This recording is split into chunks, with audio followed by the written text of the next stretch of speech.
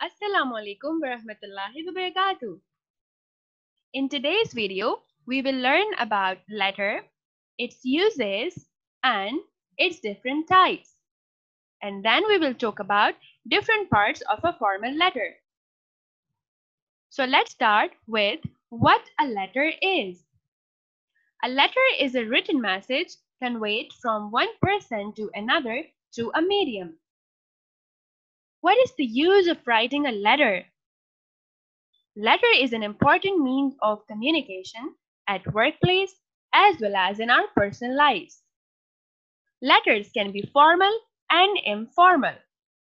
A formal letter is also known as business letter, and it is written in a formal language with a specific structure and layout.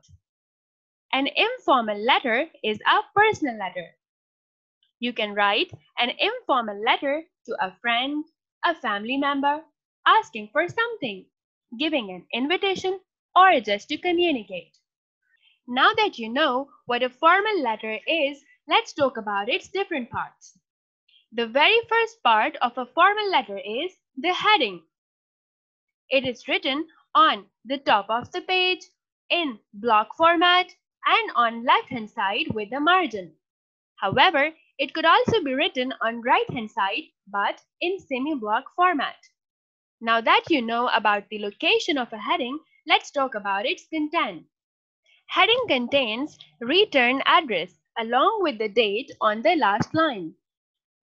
Now let's talk about the second part, which is the inside address. This is the address of the person or company you are sending your letter to. Remember to skip a line after the heading and before entering the inside address, because it is one of the important elements in formal letter writing. Now look at the third part of the letter, which is salutation or greeting. In this part, we address the person to whom we are writing the letter. Remember that this is a formal letter, so ensure that the name is spelled correctly.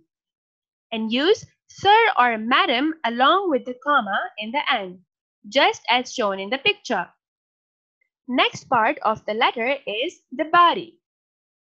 It is the longest part of a letter and it is further divided into a number of parts.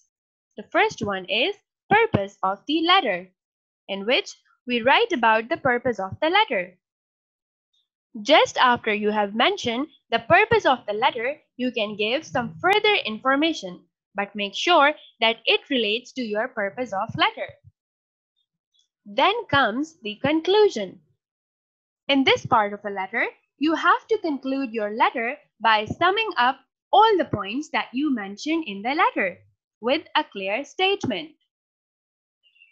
Once you have winded up or concluded the body of your letter, you have to formally end your letter on a complimentary close. Be very precise and polite. If in salutation you have addressed the addressee as sir or madam, sign off by writing yours faithfully or yours sincerely, followed by a comma.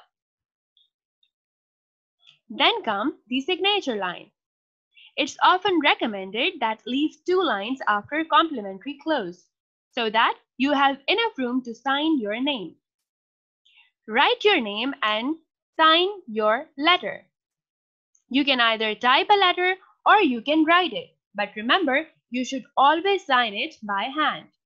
In today's lesson, we talk about what a letter is, its uses, major types, and different parts of a formal letter. That's all for today. Jazakallah khair.